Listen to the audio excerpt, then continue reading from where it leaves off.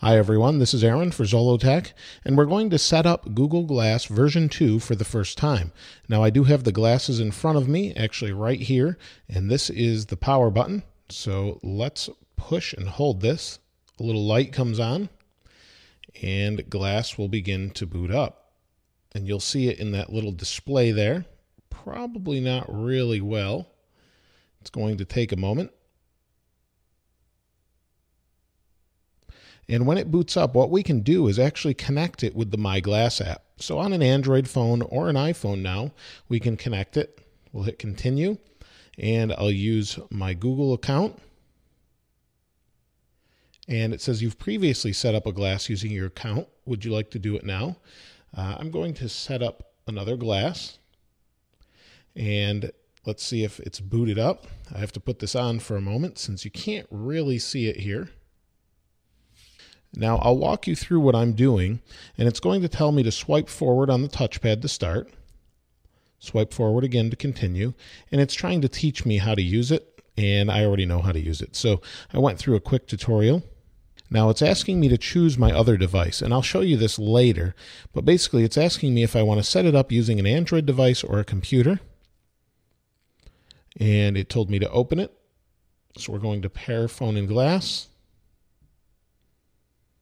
Let's see if it connects. Now it just said, do I want to pair? I'll hit pair and tap on my display, and now they're connected.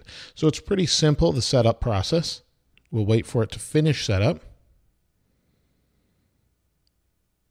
And in my display, I can see it's finishing and it's signed in successfully. And it just said welcome.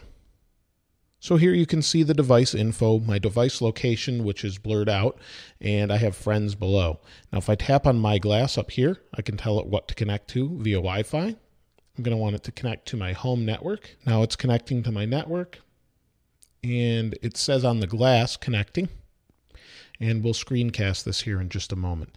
So now if I go to Wi-Fi, you can see the devices. I can go back.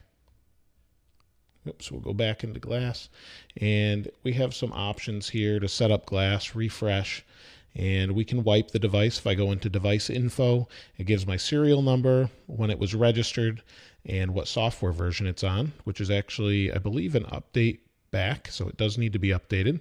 And then if we go back and we go here, we can screencast. So now you get to see what's actually on my device. Now if I tap and turn it on, you can see I'm using it in the reflection here behind the camera. I'll swipe forward, and it's going to be a little bit slow because it's wirelessly communicating. But we can go back, set up head detection, connect to a mobile phone.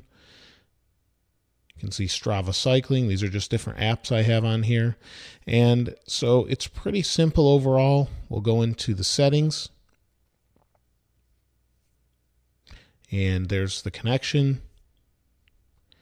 And actually it's on XE12 available, it says. So it's not on XE12, but it can be updated to it. And head wake, head detection, and there's some new features with XE12, which I can go over in another video. If you have any questions or comments regarding Glass, please place those in the comments below. If you haven't subscribed already, please subscribe. As always, thanks for watching. This is Aaron. I'll see you next time.